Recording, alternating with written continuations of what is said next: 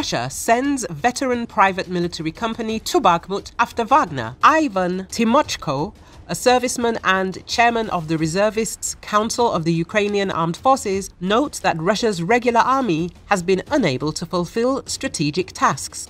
He shared his opinions with Espresso TV.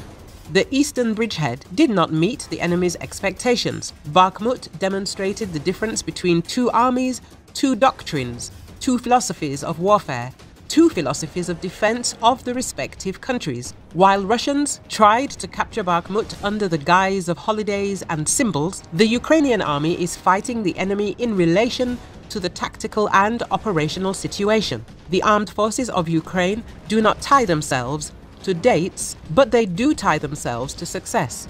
Bakhmut was the expected result of the enemy being forced to retreat from there, emphasized Timochko. According to the head of the Council of Reservists of the Ukrainian Armed Forces, Bakhmut demonstrated internal, underhanded games and conflicts between the Russian army and private armies. On the flanks of Bakhmut, the armed forces of Ukraine are successfully defeating not only Wagner mercenaries, but also other private military companies.